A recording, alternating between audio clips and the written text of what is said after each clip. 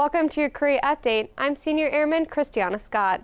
Thousands of athletes and their families gather in PyeongChang, Korea for the 2013 Special Olympics World Winter Games. Specialist Tyler Farris introduces us to an American cross-country skier with a strong fan base in Korea. The athletes train all year for a race that only lasts for a minute. But for the athletes and their families, the memories will last much longer. Oh, it was awesome. Just the chance to get to watch her compete and do it here in Korea at the World Special Olympics. And we can't wait to send back pictures and videos to the rest of the family in the States. Big brother Jason, an Army captain stationed at USAG Yongsan, is watching his sister Tonya compete. She got a gold, she got a silver.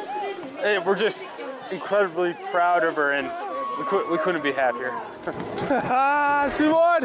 What was most exciting for Tonya? The family. The family is the best part? Yeah. Gold's close second, though, huh? Some athletes frame their medals, some put them on a shelf. Tanya's not sure. I don't know. She's just glad to have one. Go, Tonya! We're so proud of you!